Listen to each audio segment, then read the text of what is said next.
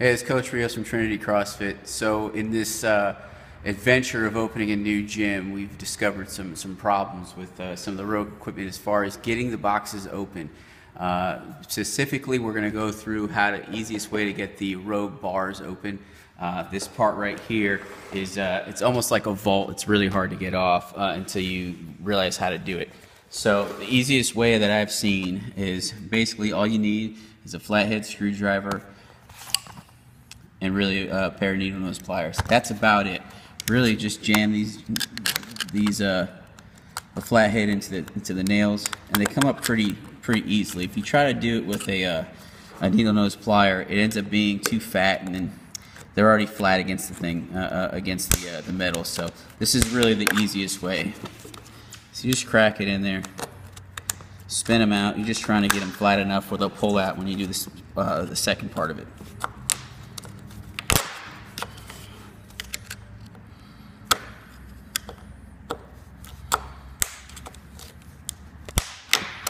After that, you go up here, okay, and each one of them you're going to see the top of the staple. All right, you're just going to kind of wiggle the end of the screwdriver until it gets under, and really from there it's just a pry deal.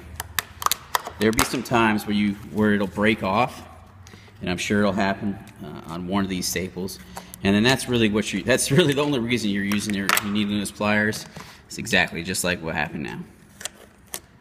That and peeling the end of it, almost like a Pillsbury cinnamon roll container.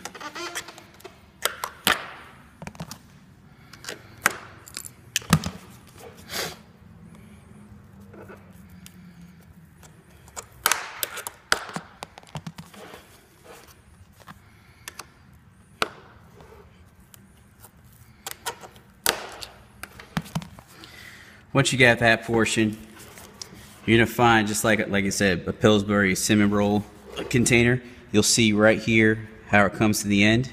You're just gonna take a piece of your needle nose pliers, and you want them straight because you don't want to end up pulling this metal. Okay, so you want to get it as flat as you can, get a good bite, and then just pull.